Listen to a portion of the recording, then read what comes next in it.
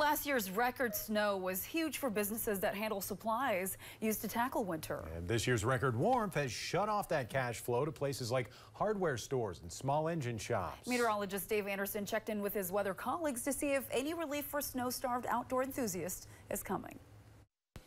This is a sign of the times, a closeout sale on salt. This year's winter has more blacktop and grass than snow. Last year's record-breaking snow totals meant a completely different story. Last year, we ordered, couldn't get trucks fast enough. This year, surplus of salt. A super El Nino, which means temperatures averaging more than 2 degrees Celsius above normal, has dried us up. And it has warmed us up towards record territory. In Duluth, this is likely going to be the second warmest winter on average. 1877 to 78 actually holds that title. That's why backlogged salt bags are hurting the bottom lines of mom-and-pop hardware stores like Denny's Ace Hardware in Duluth. Oh, it puts a little, it's slower. You know, weather always drives business. Across Woodland Avenue at Denny's Lawn and Garden, no longer part of the same family as the hardware store, El Nino has staff seeing sales slow down dramatically. We sure have it.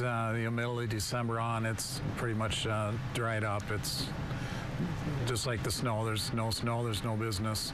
There's also no business for those who make a living plowing snow. At least other businesses can try to boost sales with sales.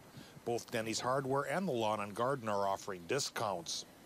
Meteorologist Tony Nargi doesn't offer much relief for the snow drought. El Nino may linger through March.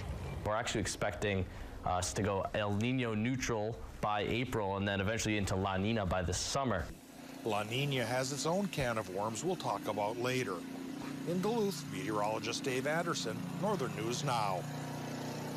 Dave, thank you. Now, Minnesota's DNR climatologists say most areas in the state have received less than 50% of their normal snowfall through the middle of February. The stats are pretty similar for Wisconsin and the UP.